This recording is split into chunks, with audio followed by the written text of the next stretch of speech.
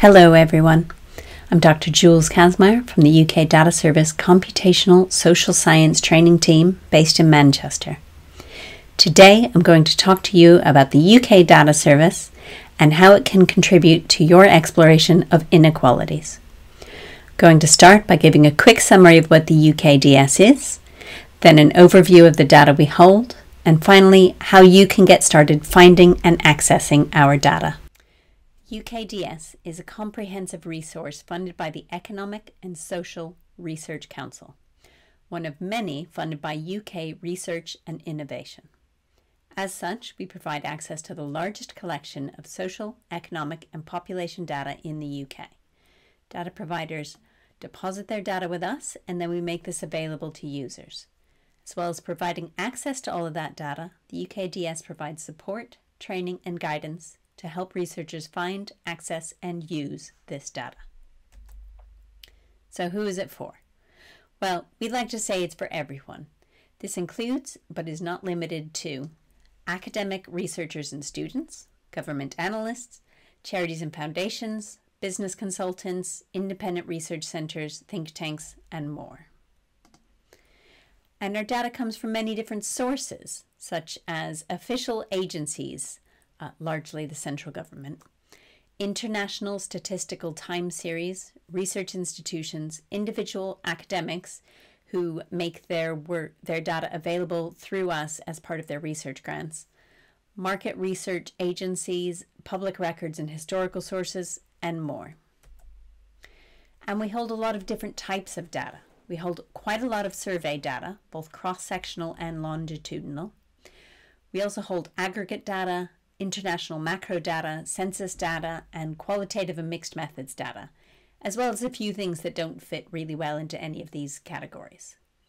So now I'll just quickly cover how you can find and access all of this data from the UK Data Service. If you don't know how to get started, we recommend you click on Find Data, the tab right at the top. This directs you to a few common options as well as some links to tutorials and more. We'll come on to the catalog search later, but let's start by browsing. Here, just in the center, browse and access key data. Theme is the first browsing option presented to you.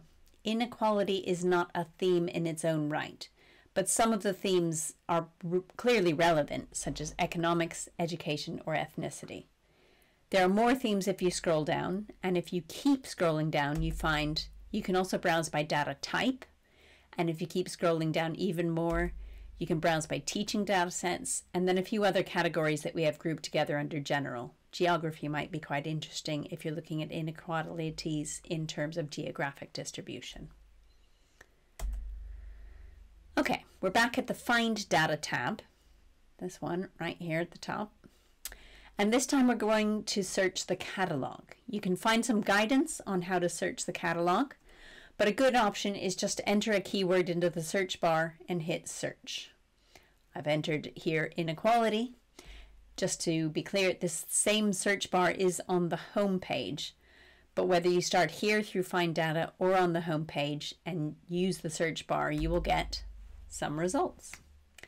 The catalog search tool is our most popular way to find data because it's very intuitive to search by keyword or topic, but you can also use the search bar to find data by study name or number. When you have your results, you can refine them using the filters on the left-hand side. So you can filter by date or topic or type, anything that you feel will help you drill down to get the most relevant data for your research. Next, I recommend you check the variable and question bank, which you can access in a few ways, but the easiest is just here from the results under the search bar.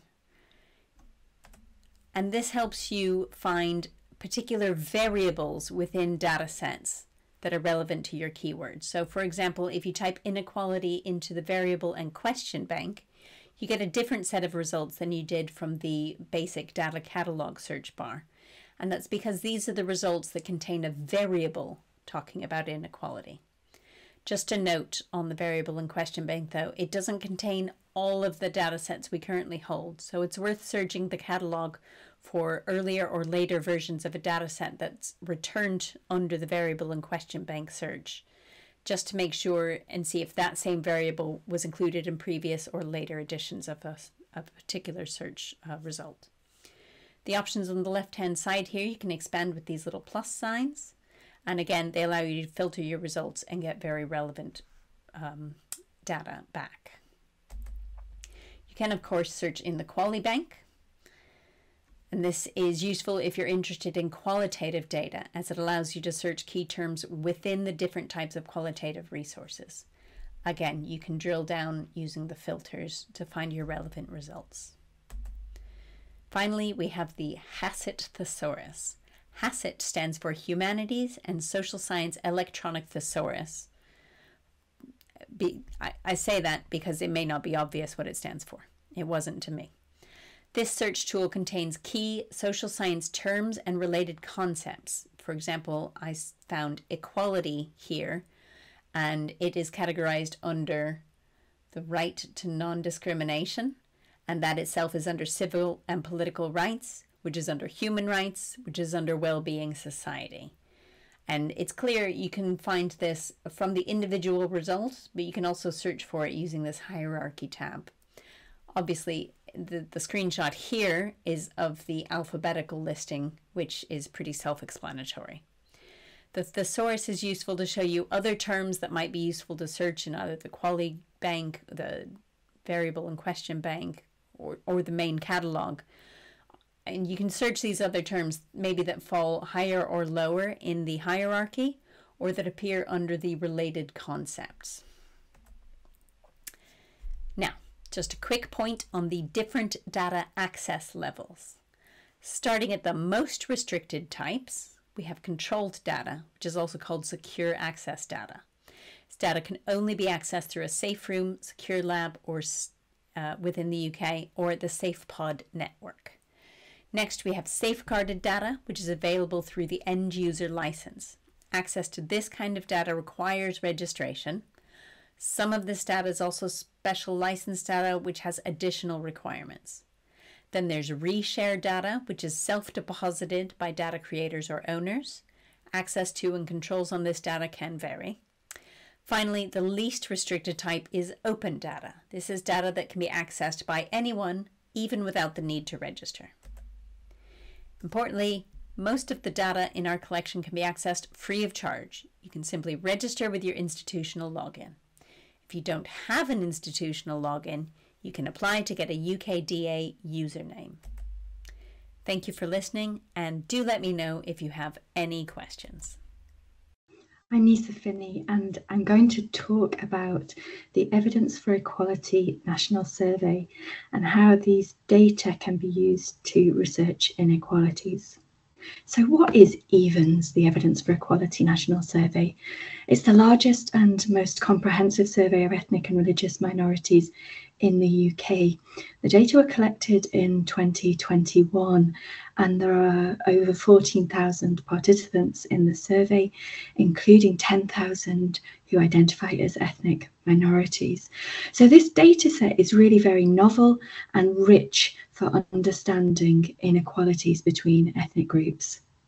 It's also notable that EVENS has used a very innovative approach to getting more and more representation of ethnic minorities in the survey. So it's a non-probability survey.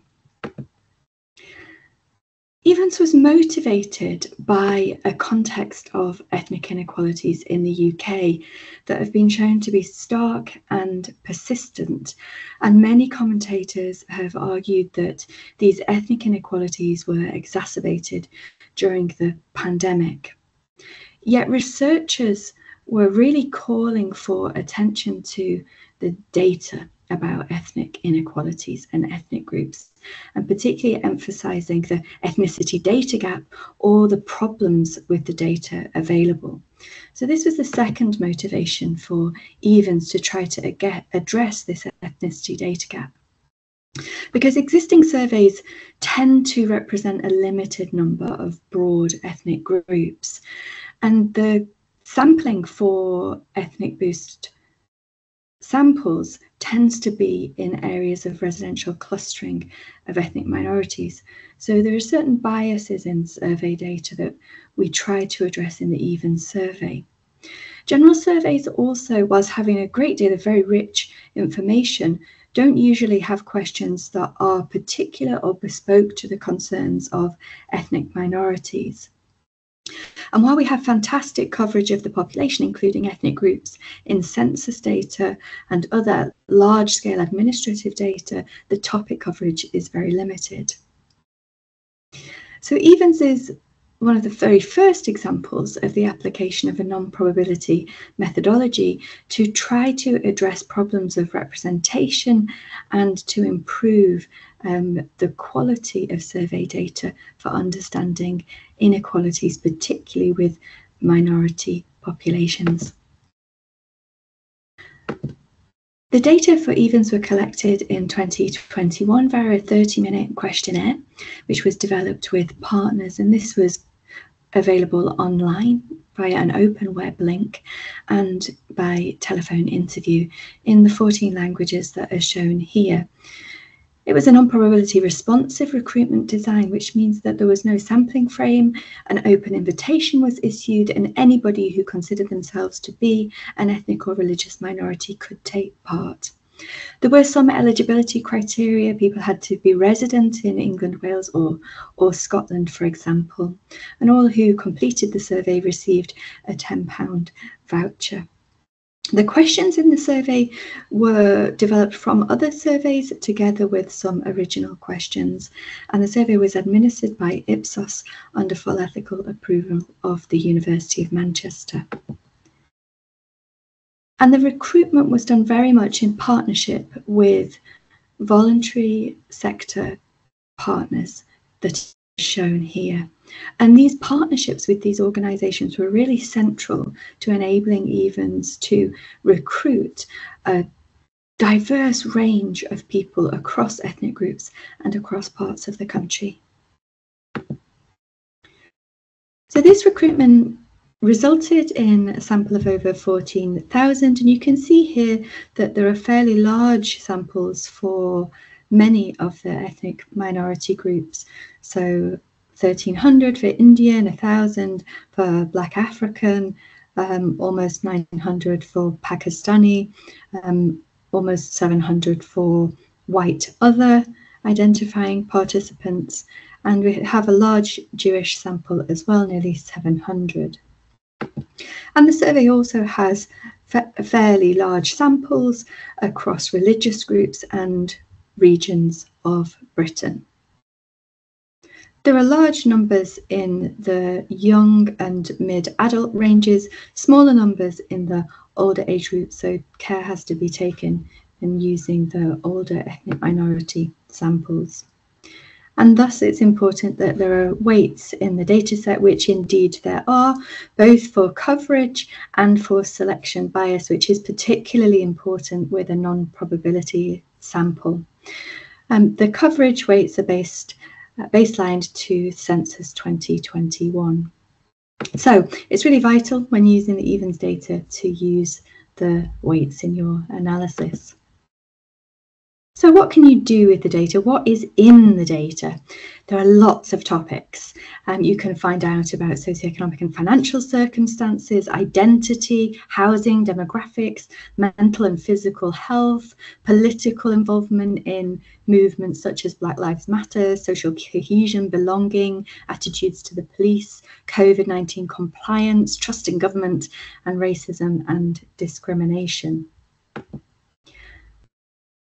And there are two particular modules that are quite rich in EVENS compared to other data sets. The first of these is the ethnic identity variables in the survey, which includes an open response question where people could write in their own words their description of their ethnic background, together with other categorical variables of standard information on synagogue membership, the importance of ethnic identification, and ways of participating in ethnic activities.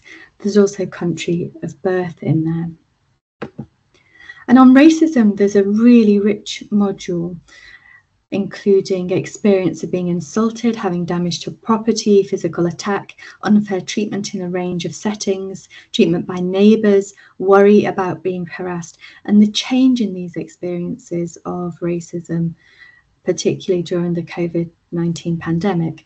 And these questions are asked in relation to a number of time periods of the respondents' lives. So it's possible to build up a longitudinal sense of experiences of racism.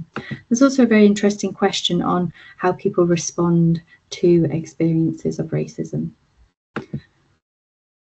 There were some variables in Evans that are also worth noting that are quite unusual to the data set in some ways: type of accommodation, access to sanitation and water, outdoor space, working arrangements, financial circumstances, loneliness, mental health, very specific physical health conditions, receipt of care, experiences of COVID, income and immigration status. So, after all that introduction about the data, let's see the kinds of work that can be undertaken with it. So you can find out a lot more about the results of the survey and the possibilities in the Evans book, which is available by the Code website, ethnicity.co.uk, as a free ebook. And this is a thematically organised book that presents a lot of findings based on the Evans survey about ethnic inequalities. I'll pick out just a few illustrations to show, and the first is on experiences of racism, which lots can be done with the data, and I refer you to this forthcoming paper to see some examples. But a headline result is that 80% of Evans participants from minoritized ethnic groups have experienced some form of racial discrimination. So no other data set can really give us this kind of information, and it really does emphasize that racism is the common experience of ethnic minorities in Britain. This chart shows the likelihood of being bereaved by ethnic group. So there's a row for each ethnic group, and the green point on each row indicates the odds of having been bereaved relative to the white British population, which is indicated by the red vertical line. So if the green dot is to the right of the red vertical line, it indicates that that ethnic group has higher odds of having been bereaved compared to the white British. And if we think about what this means for a moment, being bereaved, someone close to you has died recently, and the impact that can have on your life, this is a very significant indicator of people's life circumstances. And we can see that whether it's bereavement due to COVID, which is in the top chart here, or for other reasons, which is the bottom chart, the likelihood of being bereaved is far greater for most ethnic minority groups than it is for the white British group. And I think this is a very stark and unusual measure of ethnic inequalities that really causes us to think about the daily lived experience and the difference between ethnic groups. This chart shows the rates of having financial difficulties, again with a row for each ethnic group, and again relative to the white British. And again, we see that there are higher rates of experiencing financial difficulties for most ethnic minority groups compared to the white British group. If we take the Arab group, for example, towards the bottom of the chart, they have a over 20% higher rate of experiencing financial difficulties than the white British group.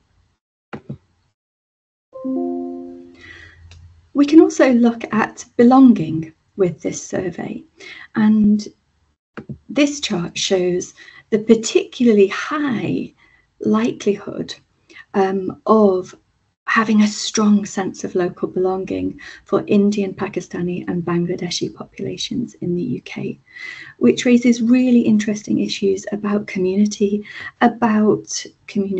resilience and sustainability, and about social cohesion,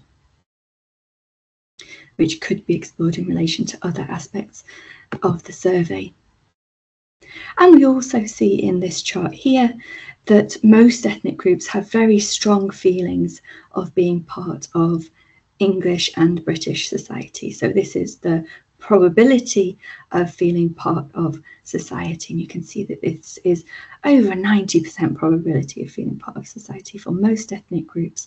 The exception here, which we should take note of, being the Roma population. So that's just a snapshot of some of the possibilities and results from evens in a descriptive sense. And this is an example of some of the current projects that are ongoing using evens.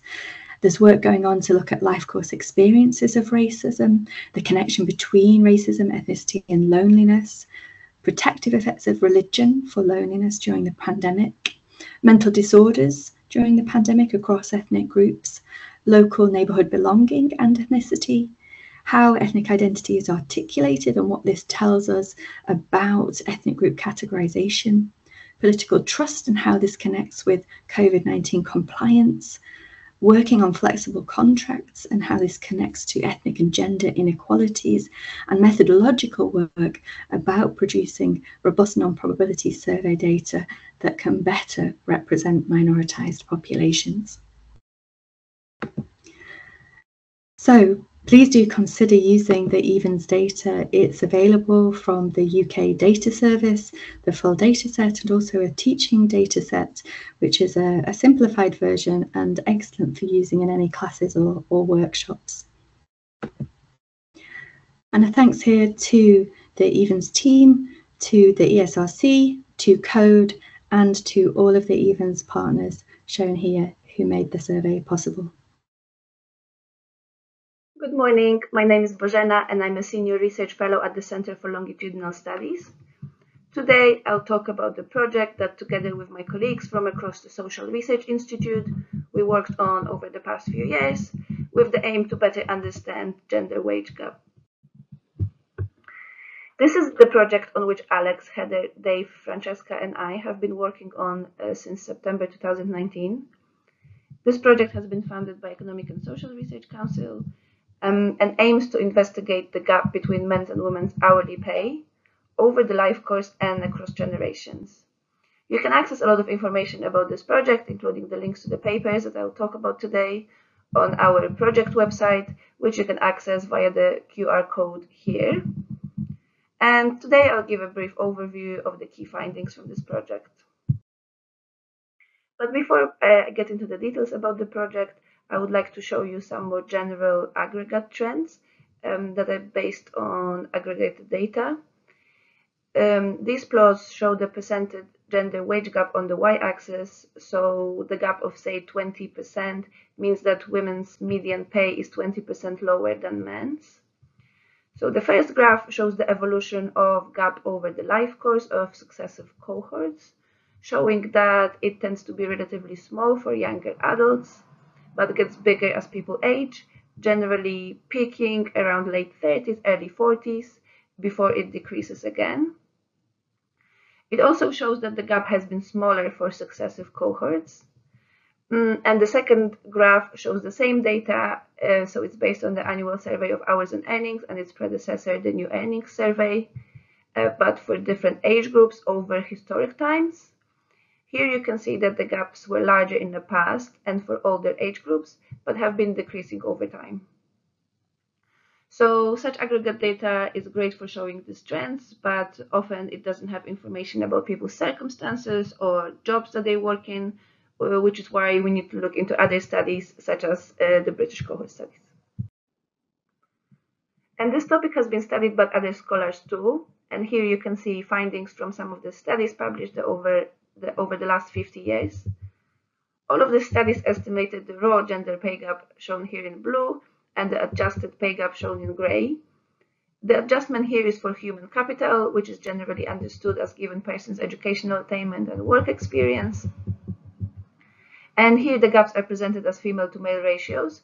So if the pay of men and women were equal, these ratios will be 1, and anything below 1 indicates a male premium. In other words, a gap of 0.8 means that women on average earn ATP for every pound earned by a man. As you can see, over time, these ratios are closer to 1. So in 1971, married women earned about 50% of male wage, but this increases for women overall to 82 by 2015. And taking account of differences in human capital between men and women always reduces the gap, bringing the ratios closer to 1. Over time, there have been a number of policies that were introduced with the view of increasing gender equality, and some of the main ones that were introduced during the period that's covered by our research are shown on the timeline here. The first one, Equal Pay Act, which was introduced over 50 years ago, mandated equal pay for the same work. The amendment introduced in 1983 extended this not just to the same work, but to work of equal value. Some of these policies were not aimed specifically at pay, but at increasing employment rates of women. There have been a number of policies related to childcare, which typically affects female employment rates, such as Employment Protection Act that introduced statutory paid maternity leave, and more recently, the right to share parental leave between both parents. Some other were aimed at flexible working and part-time working, where part-time workers are also typically female. For example, the policy setting the minimum hourly wage and giving employees the right to request flexible working. In our project, we use the data from the British cohort studies, as these studies have a rich set of indicators about the person's characteristics, circumstances, and employment histories, and etc., which allows us to better understand the reasons behind the pay gap over this period of time. 4 of the cohort studies shown here are hosted at the Center for Longitudinal Studies.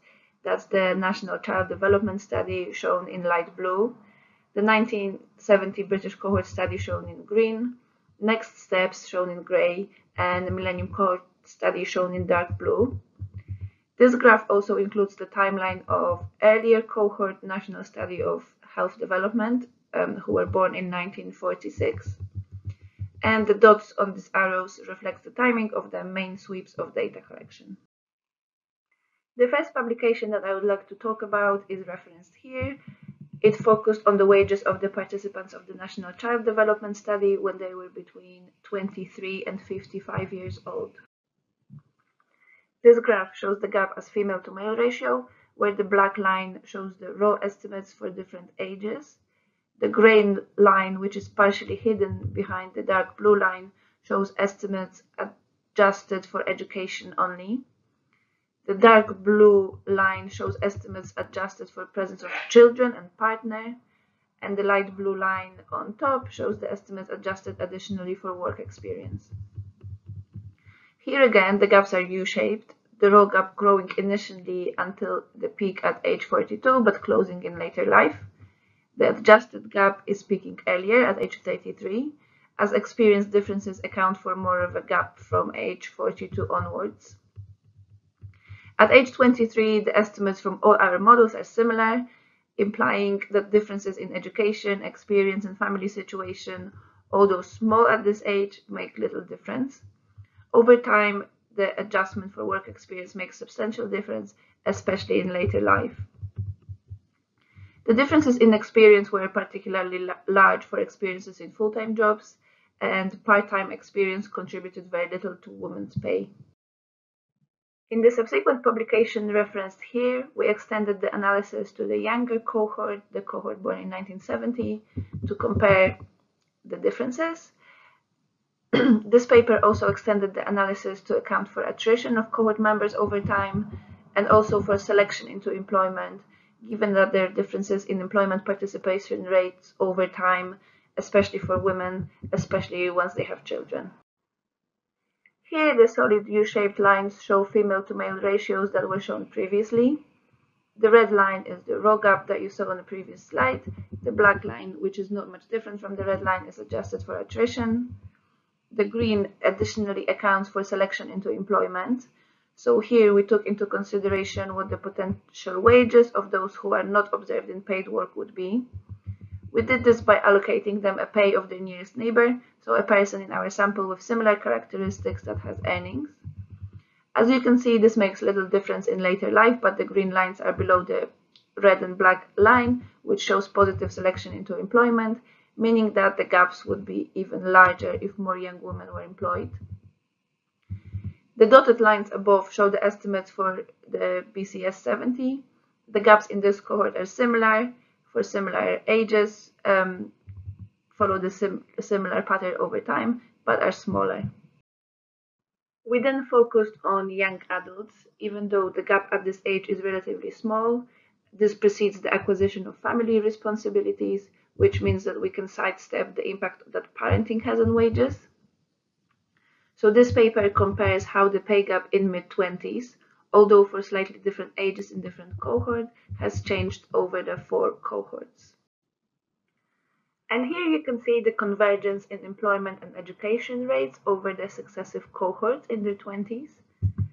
The employment rates for young men have decreased over time, while the rates of female employment rose from 46% in 1972 to 77% in 2015.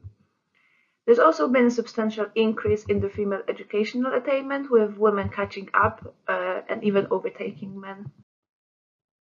Here you can see the raw and covariate adjusted female coefficients on log hourly pay, where anything below 0 indicates female penalty.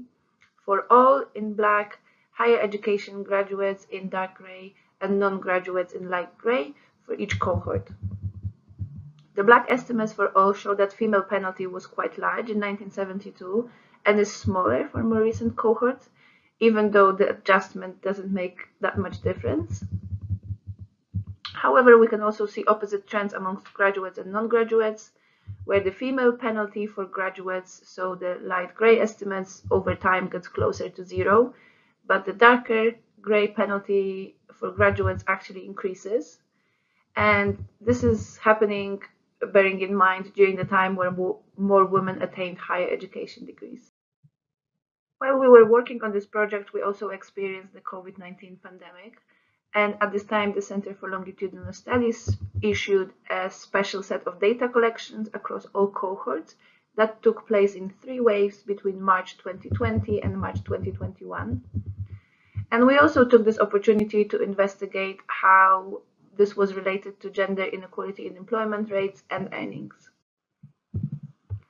In the first paper, we focused on the employment rates, mainly those who stopped working due to furlough or other reasons. And this graph shows the likelihood on being on paid leave, including furlough, for men and women with different family arrangements. So we have women who live with partner and children, women with partner but no children, single women, and lone mothers, and then men with partner but no children and single men. And our reference category are men with partner and children. Here I also split this into 2 panels. Those who worked in occupations considered as essential, so the key workers, and those who didn't. And the blue dots and whiskers show the raw gaps. Then we adjust this for some basic characteristics that are shown in red, and for the job characteristics as shown in green. As you can see, the 2 bottom rows do not show any significant differences, meaning that for men were equally likely to be furloughed regardless of whether they had partner or children. However, women in all types of families were more likely to be furloughed if they were not key workers. And this is also true for mothers who were key workers, even if they had a partner. In the subsequent paper, which is still in progress, we focus on those who were employed in March 2020 and remain employed in March 2021. The major change experienced during this time was the increase of working from home and hybrid work. So we look at the differences in pay across the work locations. This graph shows the raw differences in pay between men in red and women in green, where the size of the dot reflects the size of the sample in our data. Here we showed pooled estimates from across the 3 cohorts, next steps, and CDS and BCS. As you can see, the average pay of men is higher than of women across all work locations. However, the pay of those who work from employer's premise is generally lower than that of those who work from home or hybrid. And the pay gaps are particularly wide amongst those who work from home for at least some of the time. In our paper, we also adjust these differences for a number of covariates. And since we're interested in whether these differences emerged since the outbreak of COVID or whether these patterns were present before, We also adjust for pay before the pandemic. And this analysis showed that despite remote work being relatively uncommon before the pandemic, average pay of men and women working from different locations is largely explained by the pay prior to the outbreak, which implies that selection into working from home occurred in line with pre-existing inequalities. And finally, since the pandemic, our center has also been working on the new sweeps of data collection from the cohorts. The data most recently released last month is from Next Steps cohort at age 32. And we used this data to look into some initial findings in terms of the gender pay gap in this cohort at this age. And this graph shows employment rates for men and women who had and didn't have children. As you can see, the employment rates are generally quite high in this cohort. However, mothers are the only group that really stands out.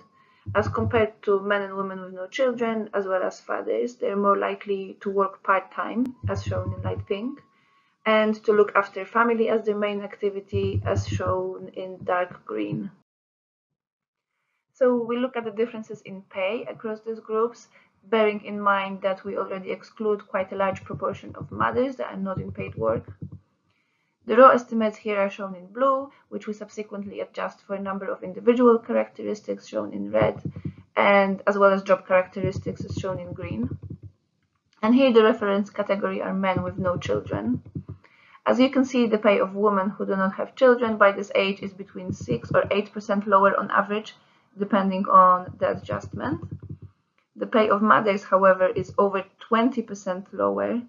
The gaps close a little bit with the adjustment for individual characteristics, but open up again once we account for job characteristics. And although the pay of fathers is a little bit lower, these differences are not statistically significant once we take into consideration their characteristics. So the residual gap here is what we would, that is especially large for mothers, is something that we would like to explain. And the fact that we're not explaining it very well, taking into consideration a large range of individual and job characteristics, including here self-perceived job quality, points to the importance of other factors that we don't control for, such as perhaps preferences, social norms, or discrimination. So that was a very short summary of the key findings from our project, and there's a lot more information available on the project website. Thank you very much for your attention, and please let me know if you have any comments or questions.